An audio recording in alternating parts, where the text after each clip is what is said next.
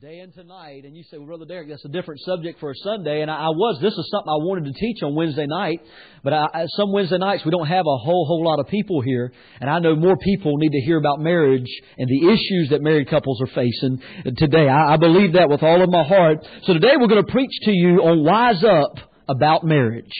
Wise up about marriage. And we know that in the book of Proverbs, it is a book of wisdom. And we know that Proverbs is written by Solomon. Solomon is one of the wisest men in the Bible. He asked for that wisdom. And there in the book of Proverbs, pretty much what this study is I went through the book of Proverbs and I began to read different things that could apply to marriage. I took them out, we categorized them, and so today that's what we're going to talk about, wising up about marriage. So, the book of Proverbs, if you'll just go to the very beginning of that book, because I ain't going to give you a text yet. I am going to talk to you more throughout the message, and this is going to be a little different probably than what you've heard. I'm not going to be as fast or upbeat as I usually am. We're just going to try to get this in. But today, I want you to understand who this message is for, all right? Today, this message is for all married people. But also, this message today is for all who wish to get married one day. Anybody? Okay, you understand what I'm saying? Also, this message is for those who have family members or friends that are married. This message is also for those who know how to spell marriage and for those who don't. Who's this message for?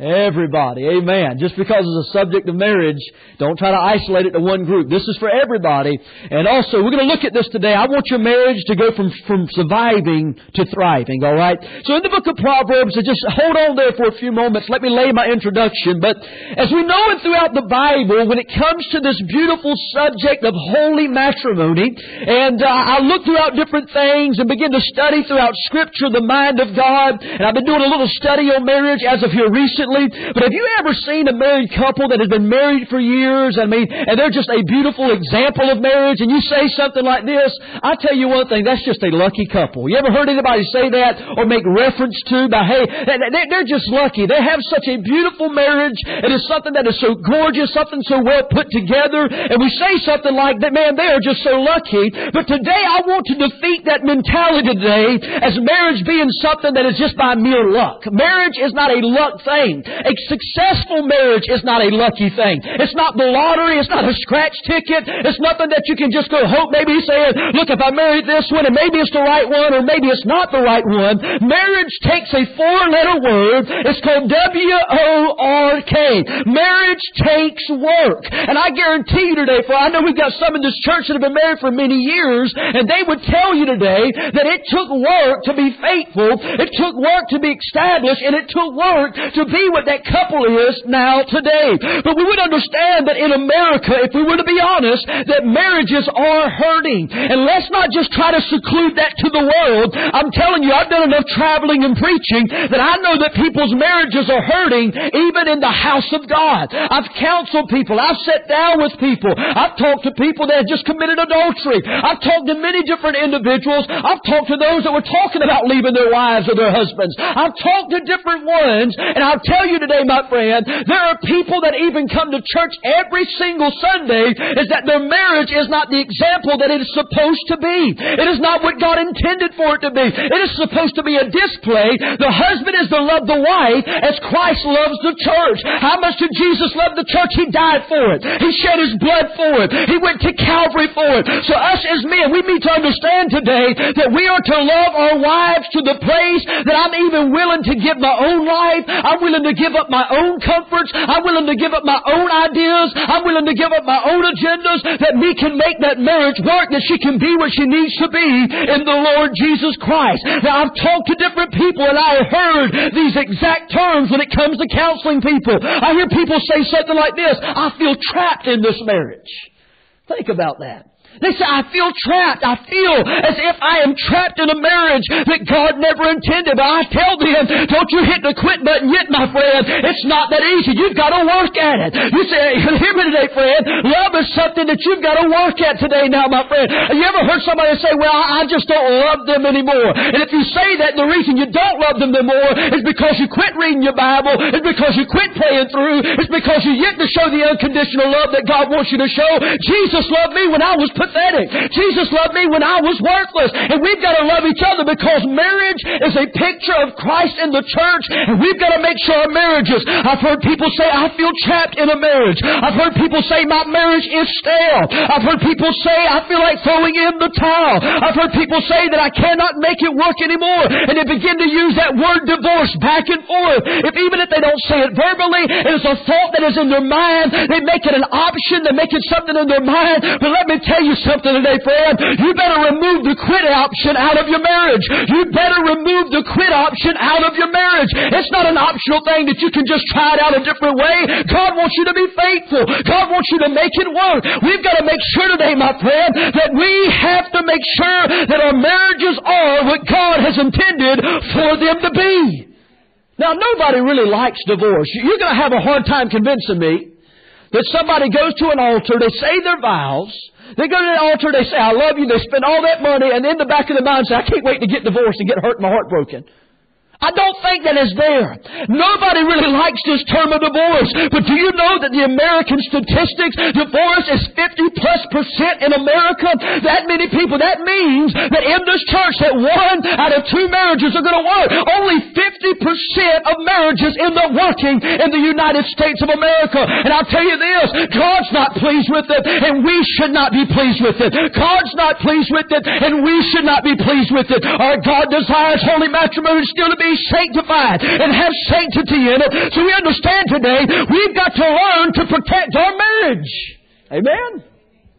Now, why is marriage protection? All in favor of marriage protection say amen. Why is marriage protection so important? I'll tell you, number one is because our government is making laws that undermine marriage. Think about it.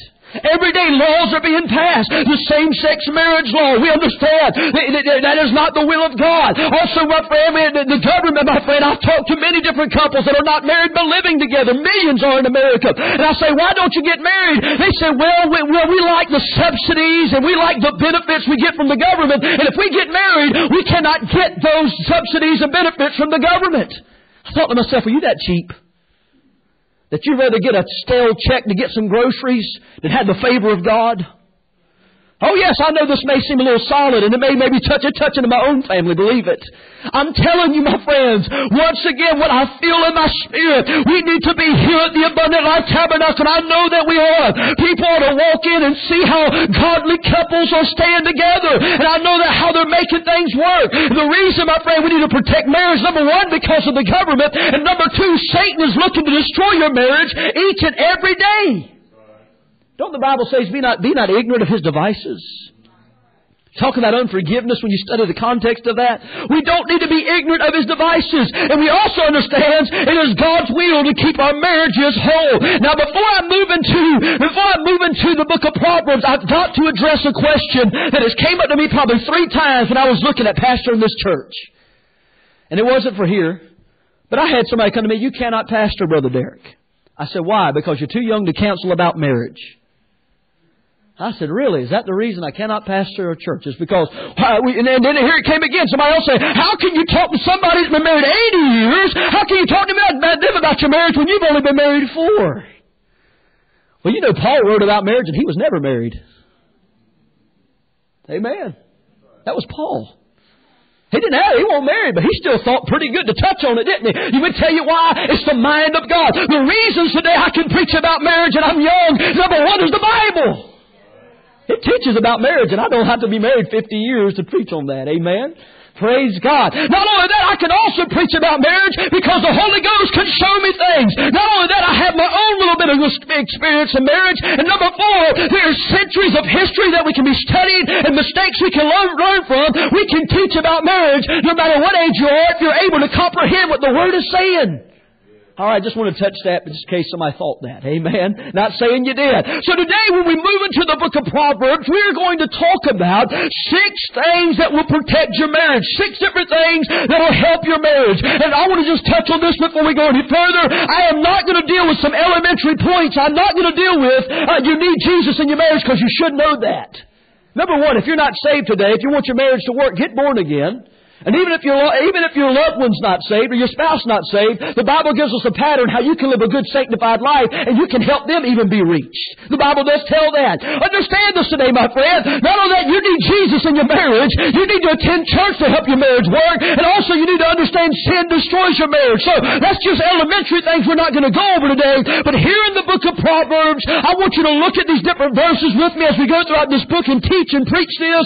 This is basically a study on Proverbs and marriage. Number one today, keep this in mind. Number one, in order to make your marriage protected, in order to make your marriage work, protect your marriage by making it one of your first priorities.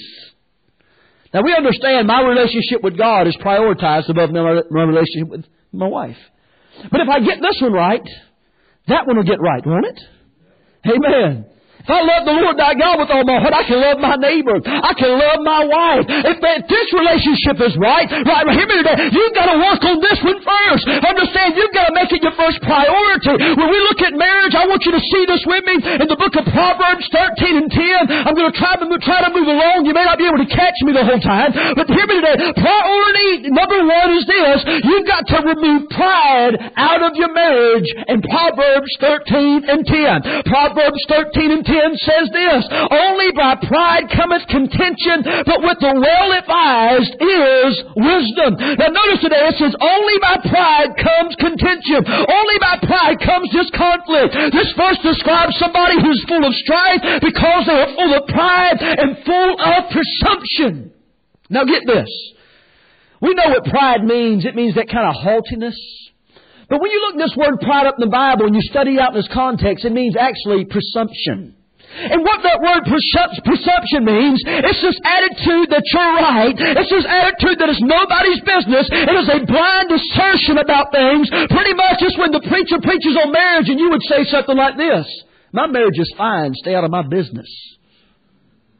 That's presumption and pride. It's when somebody says something like this, hey, stay out of my marriage, and that's it right there. That's what Solomon's talking about. It's when somebody says something like this, it will be fine, it will work its way out, and my friend, you just proved the point that came to your mind. It is not my business, but it is God's business. It's not my business, but it is God's business. Understand that today. You say, well, it's not your business to this person's business, but it is his business, and it is your spouse's business. Amen. Now you look at God and tell Him it's not none of your business, and He might say, well, I gave you breath to breathe. I woke you up today. I let all the benefits that He gives us. So hear me today, my friend. We've got to remove pride out of our marriage. Not only that, we've also got to get pride out of our marriage as a priority. But in Proverbs 15 and 17, I want you to hear this. Love is a priority in our marriage. It says in Proverbs 15 and 17, better is a dinner of herbs where love is than a stalled ox and the hatred therewith. Now, could you imagine coming home and your wife said, hey, got dinner ready. What you got, sweetie? Herbs. It don't sound too appeasing to me. I don't know. Even when they did the last Passover, they had eaten bitter herbs and all that. It never seemed appealing. Could you imagine coming home and all of a sudden there on the table is a smorgasbord of just a bunch of different herbs? What the Bible is saying here is this. You're better off eating a plate full of herbs with a wife where there's love than you having prime rib and a baked potato where there's strife. Amen. You know what? I would tell you today, it doesn't matter how big your house is. It don't matter how good your cooking or food is. How pretty your car is. If you don't have love, you don't have nothing. Amen. That's what Solomon is saying here. Herbs at that time was not the best dinner in comparison to a nice steak. But the verse shows us that happiness has little to do with the type food or the type of possessions you have. It has to do with love. It has to do with love. It does not matter if you live in a mansion today. If you don't have love, you have misery in your life. You ever met a relationship or a couple? They just assume by spoiling each other that their relationship is going to thrive and is going to make it. So you watch the husband, which if you're able to get things, I'm not against that. You know what I'm saying. But you see the husband constantly buying and hoarding and buying and hoarding, and he's never content. You know what it is? He's trying to fill that void where there should be love that makes him whole. Now there's some women that'll go on shopping sprees. There's some women that'll do this just to try to fill that void. But let me tell you, my friend, if you don't have two rent pennies are rubbed together and you have a good relationship with your husband, you'll find peace and joy that the millionaire doesn't have. You'll have peace and joy you can't find at the shopping mall. You'll have peace and joy that you'll never have with a Range Rover or a Cadillac. I'm telling you, my friend, if you have love, it can make up a multitude of things that you're craving for. I've sat at a table with a millionaire before. No joke. He's a man that owned a company. And I ate with him. And the fellowship was, it was all right. But I sat in Africa in huts and ate goat and drank water and had better fellowship there. You would tell you why? The love of God was there. I had more in common with that peasant pastor overseas than I had in common with the millionaire in America. You would tell you it was missing the love of God. Let me challenge you today. If you're missing that fellowship of love in your home, I would today that you'd give it to God. I would today that you would backtrack. I would today that you would look and begin to examine what needs to be done in your heart about this. Now understand this. Proverbs 18 and 22 says this. It talks about marriage as our priority because it is God's idea. Proverbs 18 and 22 says this. Whosoever findeth a wife findeth a good thing and obtaineth favor of the Lord. So it's saying here basically in this, who you find as a wife findeth a good thing. Once again, we need to preach and teach the sanctity of marriage. God is holy. Marriage was His idea. So marriage is supposed to be holy. Is that fair to say if our God is a holy God? That He has holy ideas? And that when He makes those ideas formulate, that idea that He made formulate like marriage is holy? Your marriage is to be holy. You're not to conform to this world in your marriage.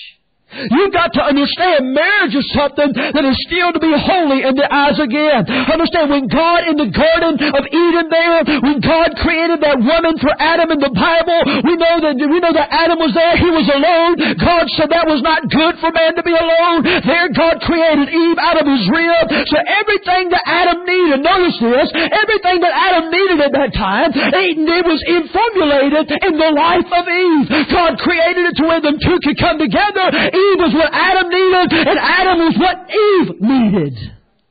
Let me tell you what you really need. Well, number one, we all know, keep Jesus number one. You know what you need in your marriage? You need to understand your wife or your husband can help lead you to completeness if you hold hands and you do the will of God together. You've got to understand that. It's not the will of God for this person to come to church and not that one, and this one wants to be there. No, it ain't the will of God that you argue in the car all the way to church. Amen. I've done it. And I felt bad about it. It ain't the will of God that you leave church. You worship, out of the same mouth, James says, flow sweet and bitter waters. No, sir. It ain't the will of God that you leave church and you argue your whole way home in front of the kids and you're showing them a wonderful example of marriage. No, you're not. You're not. It wouldn't be right for me nor you. Because God wants that marriage to be whole. God wants it to be. I told my wife as I looked at that little baby in that crib, I said, God forbid if we raise this baby in a home full of arguing and strife and contention. God forbid. It makes me fearful. What if she sees that? And then she begins to emulate what we did. And then we wonder why 50% of marriages don't make it in America. I'll tell you why. Because Mom and Dad's marriage was pathetic. Say another way to point it. I don't know how else to say it. Make sure it's whole. Make sure that's God. It was God's idea, my friend. When God created us in the Garden of Eden, Adam and Eve, then it was God's idea. And hear me today, my friend. He created a man and He created a woman, and that was the order that He created it. You ever heard the saying, He didn't create Adam and Steve. He created Adam and Eve. That's what we believe about marriage. You got a man and a woman.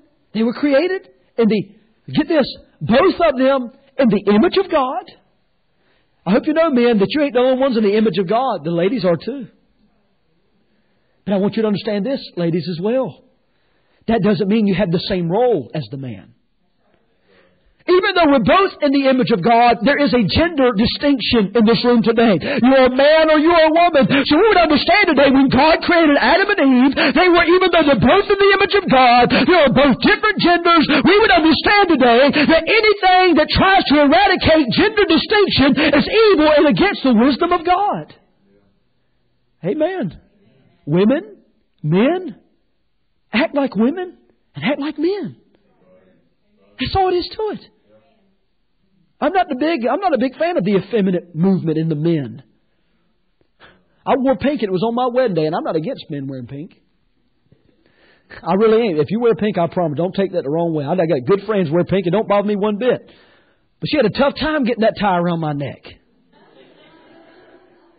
Just wasn't a big fan of it. I wore pink since then, to be honest with you. But at that time, that was a big step for me. My daddy wouldn't let me wear it. Amen. We're from the backwoods of North Carolina. Not saying he wouldn't have let me, but he picked on me when I did.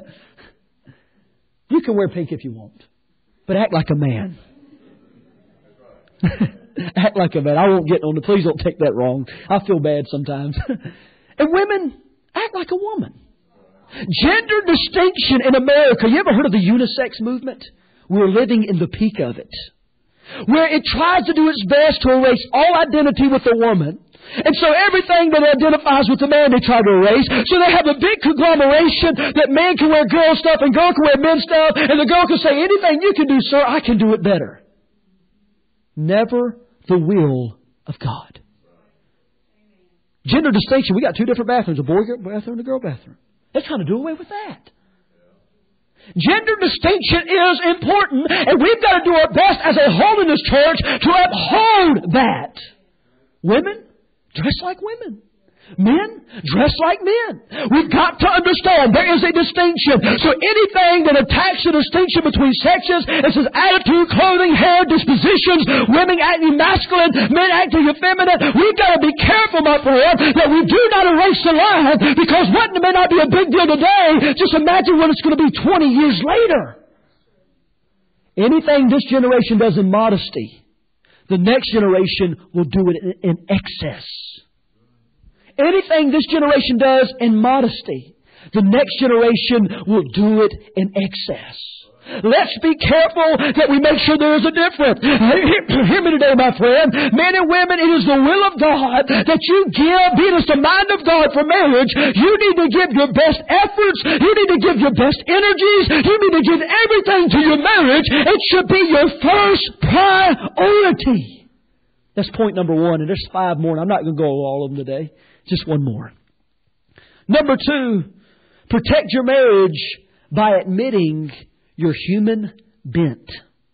Protect your marriage by admitting your human bent. Has anybody ever had a cowlick on their hair? Anybody? I get a cowlick. If I lay down at night and I go to sleep, I wake up the next day, there's hair in the back that sticks up. And I tell you, you could have enough gel in the Atlantic Ocean and it wouldn't stay down. I get cowlicks, man, and I hate them. I've had them so bad at times, I've had to go to the barber and say, can you cut this thing out? I've had to get them to do it a few times. It's something that will not be tamed. And we've got to understand today, apart from the grace of Jesus and apart from the blood of Jesus, your human nature cannot be tamed. It has to be to Christ. So we have to admit, number 2, that you're a human bent. It is something in us when we study the Bible. You can refute it or not. You can study the Bible. There's certain tendencies that women have, and there's certain tendencies that men have, and the Bible begins to distinguish them, and it begins to label them throughout Scripture, even in the book of Proverbs. Now, before I get into this part of the lesson, I don't want anybody here to think that I'm going to try to attack one gender over the other. I've preached things like this before, and the guys will go, ooh, to the girls. And I've had guys and women go, he's talking to you, honey. I'm not trying to do that. Please, if you're going to talk to each other about that, wait till you get in the car. Amen. That's not my goal here. But we understand in the Bible, I'm going to deal with you women first, and then we're going to come to the men, I promise. Don't get mad at me. When we read the book of Proverbs, this is what the book of Proverbs says.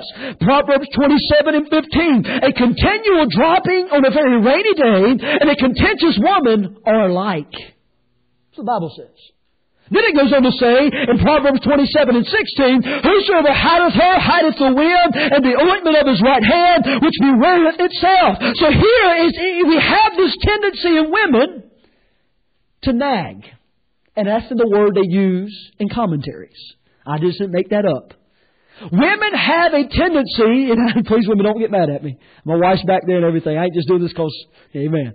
Women have a tendency to nag when we read the Bible. Notice this is a continual dropping on a very rainy day and a contentious woman or alike. I studied this. And the houses at that time, when they were building, of course, it wasn't the best construction. Some of them had stone walls, but the roofs, the ceilings on the house and the rooftops on the house were not the best. Sometimes it was they used sticks. Sometimes they used different things to try to make it work. And every now and then, when it rained good and hard, they'd be laying there and you hear something go drip, drip, drip, drip, drip, drip. You get the point? You ever been there? And so they would go up on the rooftops and it would be hard to even trace the leak where it's coming from. So here it says, a continual dropping on a very rainy day and a contentious woman are alike. You cannot stop them, is what the Bible is saying. Now, if you're a contentious woman here today, something you need to pray about. It is. It's not the will of God that you verbally abuse your children or your husband. And with the gender distinction nowadays disappearing, men, it's not the will of God for you to do it either. You've got to understand, it's not the will of God to sit there and be contentious and to be nagging. Notice, although it says like a drop of water, but then it goes on and says it's like trying to confine the wind. Have you ever tried to confine the wind outside? Good luck. You can't do it. Then it talks about like ointment in your right hand. Can you imagine if I went and dipped my hand in a thing of perfume? And all of a sudden I dipped in a big old gallon of perfume and I brought it to church and I was trying to hide the smell. You can't do it. It's saying that a contentious woman cannot be hushed. She cannot be stopped. So hear me today, my friend. The Bible shows us here that women, they're unborn again women, and women that begin to lean toward the flesh and lean on the arm of flesh have the ability and the habit to nag their husbands. And look here, you may not be the verbal type. You know, some people say, well, I didn't say anything. That look counts too. It does. You can be nagging. As a pastor, you get nagged as a pastor. Not here, but I have before. Here, if somebody make a sharp gesture, you're like, oh, thank you. But that look and that attitude can have the same weight as your words. We don't believe in the duct tape treatment either. Just don't talk about it. Just don't talk to each other for 2 weeks. That ain't the will of God. No. We have to understand this is something the Bible goes on to say, a virtuous, in Proverbs 12 and 4, a virtuous woman is a crown to her husband, but she that maketh ashamed is as rottenness in his bones. So it says here, a virtuous woman is as a crown. It is a valued symbol of status, but if she's somebody that is not virtuous, it says it maketh ashamed, it is as rottenness to his bones. The idea here is like some kind of terminal sickness that eats away at his very bones. When a woman is not. You ever met somebody like that? That's somebody that I know. Don't look at your neighbor or anybody. I'm just saying. You ever met somebody that had that ability, that their attitude was so sour and so bad that it just bothered you to your core? And if you weren't saved, you're sitting there thinking, Lord, give me strength because I know I haven't done nothing wrong. I know this. So we have to be careful. I read a survey one time and we're moving along and there was a survey towards men and it said this. In the survey it says, would you rather be alone and unloved or would you rather be inadequate and disrespected? 74% of men said, I'd rather be alone and unloved than be in a relationship where I feel inadequate and disrespected. Women, do your best to respect your husbands where you can and do your best to make that relationship what it should be. Number 2, as we move into this, women tend to nag their husbands, but men tend to neglect their wives. Just in the Bible where there's as much about a woman that is very boisterous and boisterous, there's even more in the Bible about husbands who are neglectful. We read throughout Scripture and we understand there's so much in the Bible about this that in the American culture there's this image when you look at Hollywood or these different things, there's an image of a man that cannot wait to get away from his wife. You ever see Hollywood tries to make things look like that? Like the husband can't just wait I can't wait to go do this because I just got to get away from my wife. That's not the will of God, men. I understand sometimes it's good to go out and do different things, but if you don't just get away from your wife because she aggravates you so bad, you need to pray about it. You need to do something about it. The Bible says this in Proverbs 27:8, as a bird that wandereth from her nest, So is a man that wandereth from his place. We understand that a nest is a home to a bird. And the same thing here what Solomon's trying to show us.